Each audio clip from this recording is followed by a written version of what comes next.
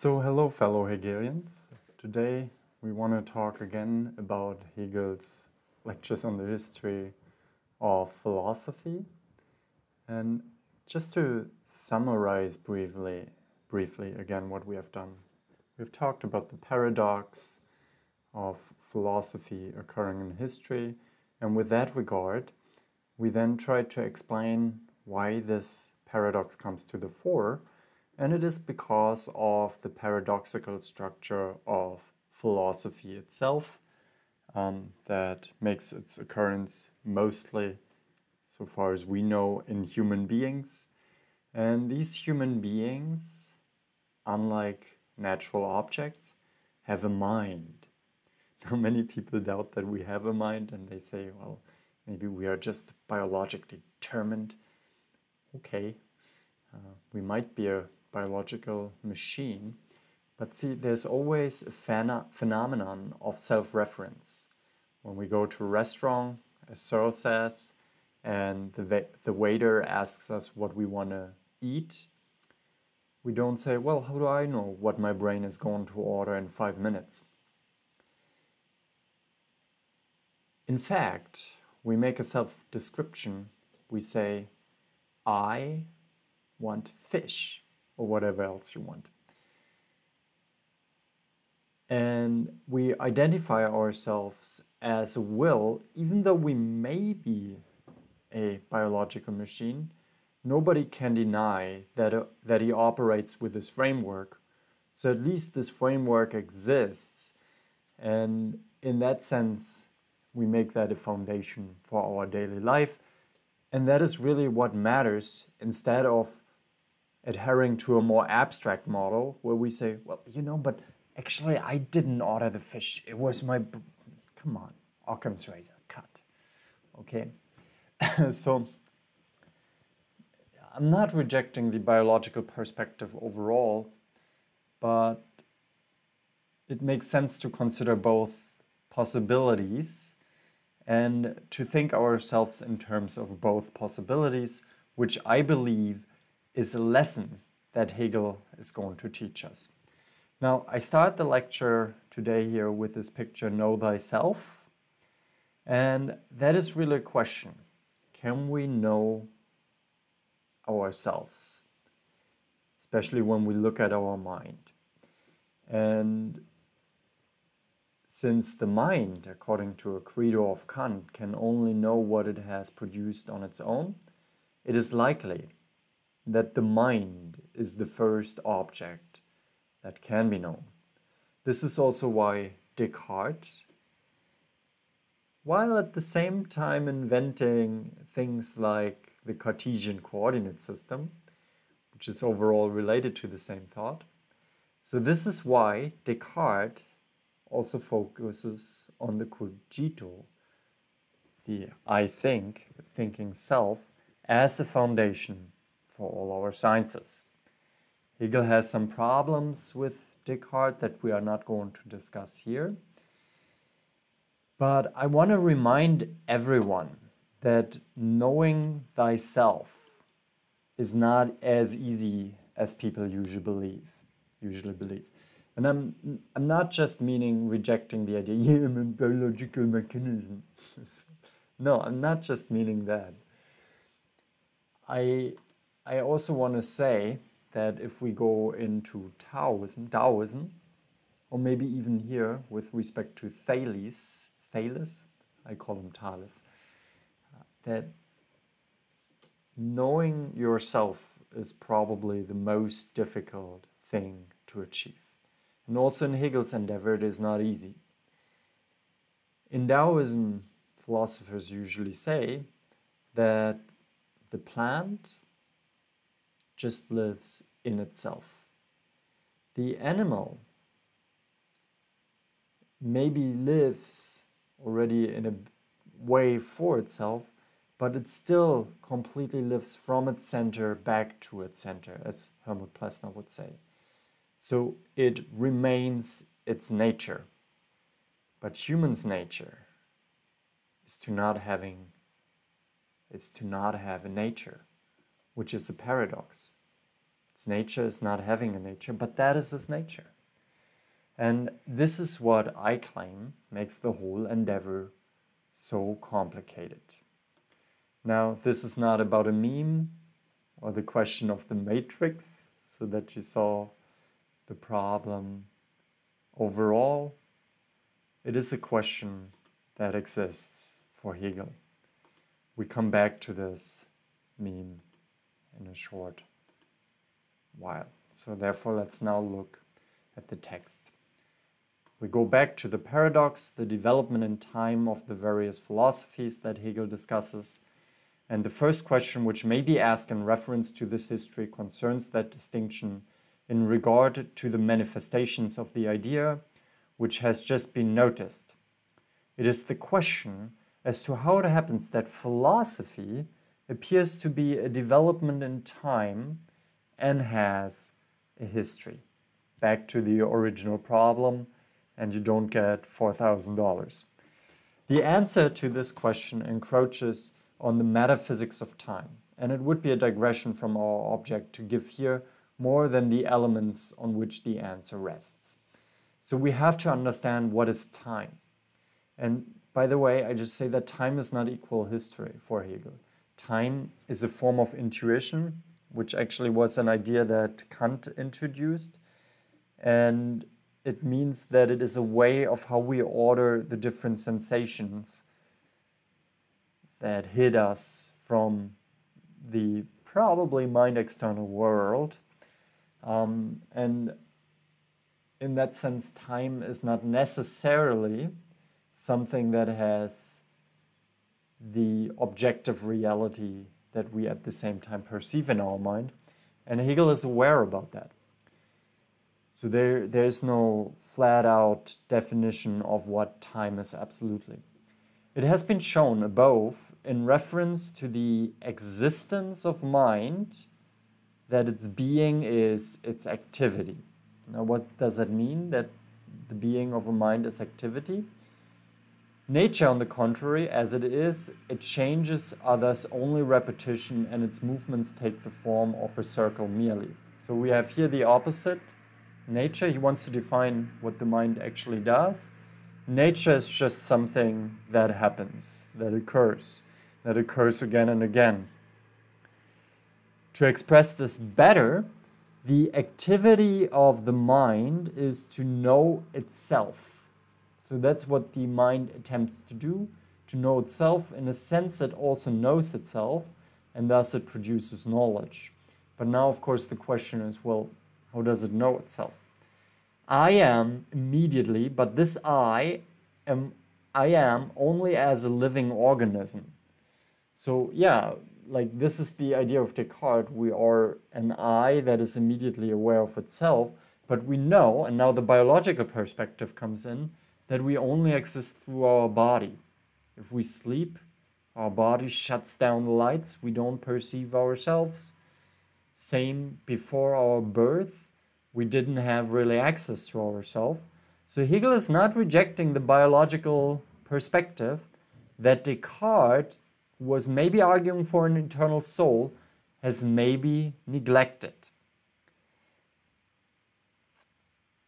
So as mind, I'm only insofar as I know myself, so somehow that must include the biological perspective, though reducing it to the biological perspective would probably also constitute a mistake.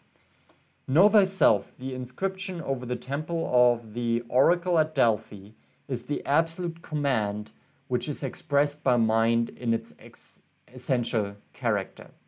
But consciousness really implies that for myself, I am object to myself. So we don't need like necessarily the inscription over the oracle of Delphi, because consciousness, the way it is structured, implies that it has to know itself. Because we are an object for ourselves, for example, as biological organisms. In forming this absolute division between what is mine and myself, my body, and I who possesses the body, I mean, honestly, when you say, this is my body, right? Who says that is mine? who is I if not the body? So if we completely attach to a biological perspective, I think it gets more complicated to define the rights of self-determination. Maybe possible, just say, becomes probably more complicated. In forming this absolute, okay, we had that, okay.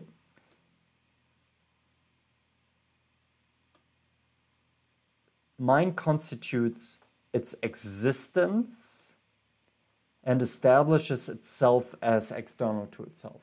From the internal, it sees itself as the external. It postulates itself in the externality, which is just the universal and the distinctive form of existence in nature. So it sees itself as externality. Externality is here produced internally.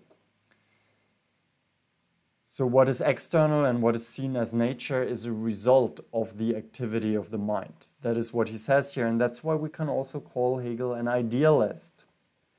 Doesn't mean that everything that exists is only the mind, it just means that the activity of the mind is involved in the process of knowing. But one of the forms of externality is time. So time is a form, okay? And this form requires to be further examined both in the philosophy of nature and the finite mind. So we have to ask now, what is this form of time, which is a form of externality? And as we can see, it's a result of the activity of the mind, of the original distinction between me and myself as an external object in nature, as the body that I own, my body. This being in existence, and therefore being in time, is a moment not only of the individual consciousness, which as such is essentially finite, but also of the development of the philosophical idea in the element of thought.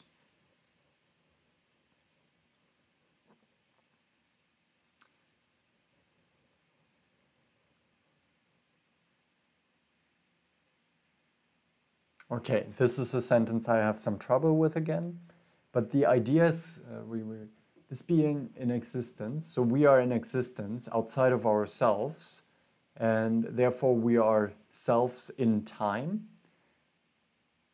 is a moment that is not only a moment of myself as an individual consciousness, okay, now I can probably follow, but it is also a moment in the development of the philosophical idea, in the element of thought. Yeah, so like this moment of externalization is also part of the absolute idea that we have discussed before. And what is the absolute idea? It is the conglomeration, and maybe not just the conglomeration, it's the systematic whole of all thoughts, of all determined thoughts that can be thought. For the idea, thought of as being at rest is indeed not in time. Okay, if we now take the idea and we say that it's just a resting whole, never moves, then it is not in time. To think of it as at rest and preserve it in the form of immediacy is equivalent to its inward perception. So yeah, when we think the idea from an internal perspective, we have all the thoughts and they are not moving, okay? And that would be an inward and internal perspective. But the idea as concrete is, as has been shown, the unity of differences.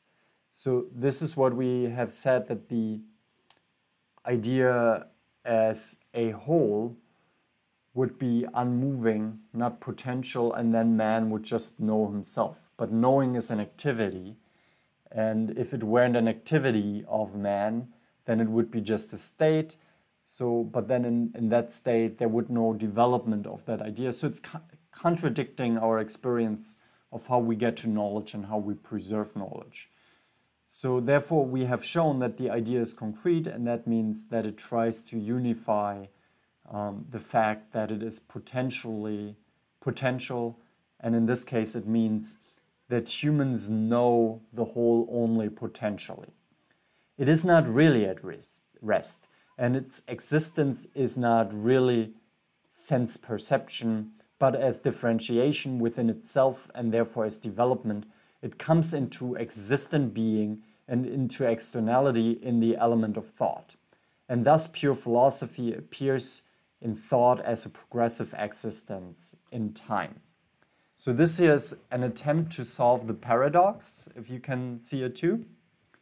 It says like, yeah, of course, philosophy is potentially known completely to us, but because an essential part of it is to develop in human beings as reason, since it is an activity, it occurs to us as progress. It appears to us as progress, and it has to appear in this way.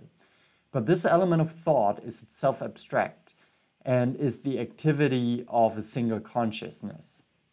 Okay, now we have an abstract thought of the concrete idea. That is what he's saying. Okay, it's still external to us. Mind is, however, not only to be considered as individual finite consciousness, but as that mind which is universal and concrete within itself. Okay, so we have a mind that just you possess, or maybe that just I possess, that is individual. But then we also say that there is a more universal mind, similar to the idea that Aristotle had of the godlike mind, that is in all human beings potentially. And in a sense, there's something that speaks for it, namely that we can share in the same ideas, which are mind objects, and we can hold the same mind objects at the same time, which would imply that there are either two objects, one in your mind, one in mine, or that we hold the same object, but then it's maybe like then it would be two objects which are the same. That's also weird. So in that sense, we could also say maybe it's just one mind that we have. So we run here into further paradoxes. That's the important aspect. Mind is, yeah, okay, we had that, but as the mind which is universal and concrete within itself. This concrete universality, however, comprehends all the various sides and modes evolved in which it is and becomes object to the idea. So the absolute idea is the totality and the whole of all thoughts, and this is also what the universal mind has. Thus, mind's thinking comprehension of self is at the same time the progression of the total actuality evolved. Oh, Hegel, this gets complicated.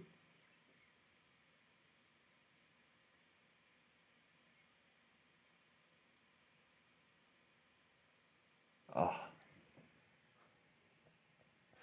So there's a universal that is outside. Man, I have to read that again. That is a complicated passage. So if you could let me know in the comments what this passage means, I would be very thankful, because I feel like I don't capture it completely. Let me read it again. Mind is, however, not only to be considered as individual finite consciousness, but as that mind which is universal and concrete within itself. Okay, this is clear. This concrete universality, however, comprehends all the various sites and models evolved in which it is and becomes object to the idea. I don't understand the last part, how it becomes object to the idea, but the universal mind has the whole history of its development included, right? Because development is part of what it is, and if we really capture what it is, if we really know ourselves, then we also know all the various stages. And so this self-knowledge must then be included in the absolute idea, I guess. Thus, mind's thinking comprehension of self is at the same time the progression of the total actuality evolved. Okay, so I think what that means, and I may be wrong, it means that the progression that the mind does in discovering itself must be part of the idea itself, like the knowledge of the different stages. This progression is not one which takes its course through the thought of an individual and exhibits itself in a single consciousness, for it shows itself to be universal mind presenting itself in the history of the world in all the richness of its forms. So this development of this universal mind is then not just limited to one single consciousness, but can be distributed to many minds that ultimately work together and share their ideas. So here we have a distributed history of the universal mind, where individual minds work together on their same universal mind. So we kind of have two minds, as I understand it, an individual mind and a universal mind. This, we have that. So the result of this development is that one form, one stage in the idea comes to consciousness in one particular race, okay, like the Germans or the Greeks, so, or the Chinese, okay, not wanting to make this too racist and too Eurocentric, so that this race and this time expresses only this particular form, within which it constructs its universe and works out its conditions. So here we have the real historical Hegel, how the universal mind makes an appearance in these different historical modes without ever completely grasping itself as the entire universal, independent from its historical conditions. The higher stage, on the other hand, centuries later reveals itself in another race of people. Now, if we thus grasp the principles of the concrete and of development, the nature of the manifold obtains quite another signification. And what is said of the diversity in philosophies, as if the manifold were fixed and stationary and composed of what is mutually exclusive, is at once refuted and relegated to its proper place. So we have now beaten, like many of the complaints about philosophy, for example, that it's self-contradictory or that philosophers contradict each other, because contradiction and the composition of differences is part of what the mind and what philosophy is. Such talk is that in which those who despise philosophy think they possess an invincible weapon against it, and in their truly beggarly pride, in their pitiful representations of it, they are in perfect ignorance, even of what they have and what they have to know in any meager ideas attained, such as in that of the manifold and diverse. So these people who think that they have like these invincible weapons, they actually show a pride that is not justified, okay? And that is because they are still ignorant about the fact that the manifold and the diverse is part of philosophy. Yet this category is one which anybody can understand. No difficulty is made in regard to it, for it is thoroughly known, and those who use it think they can do so as being entirely comprehensible. As a matter, of course, they understand what it is.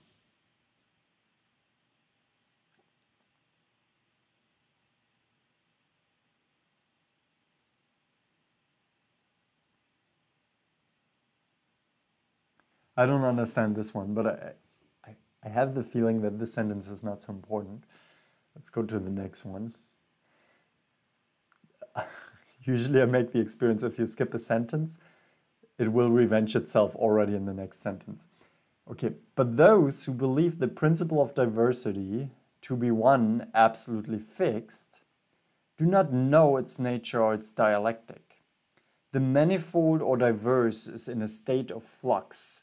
It must really be conceived of as in the process of development and as but a passing moment. Philosophy in its concrete idea is the activity of development in revealing the differences which it contains within itself.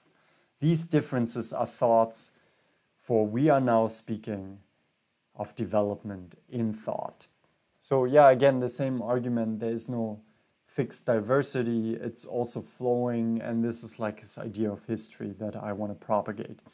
In the first place, the differences which rest in the idea are manifested as thoughts. Okay, the differences of the idea come to us in the form of thoughts. Secondly, these distinctions must come into existence, one here and the other there. Okay, so the distinctions that are in the idea, they come up here or there, different moments in time.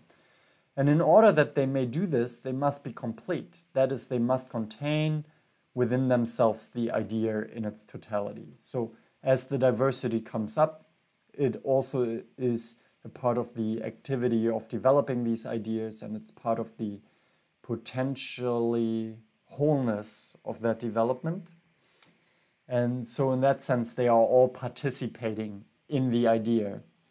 So the real, very Platonic, is participating in what is the idea, while the idea, of course, is at the same time in what is the concrete here, right? It's not that we have a second realm necessarily.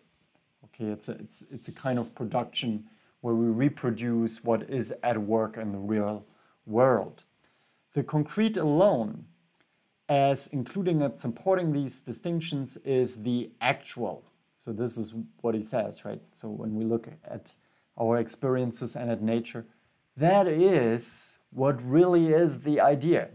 It is thus and thus alone that the differences are in the form entire. Okay, now, did we say that this is mine external reality?